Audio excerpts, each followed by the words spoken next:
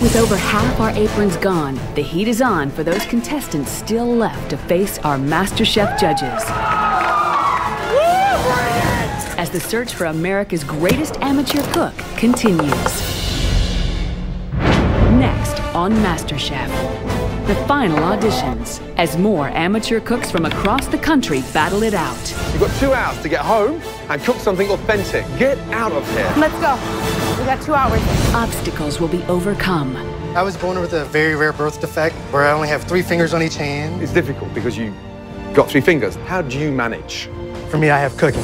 Hopes dashed. Maybe I made the wrong call. If you've got any balls, you'd go out there and give her an apron.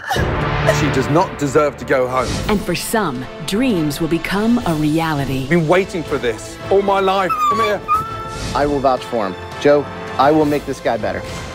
As the search continues for America's first ever MasterChef.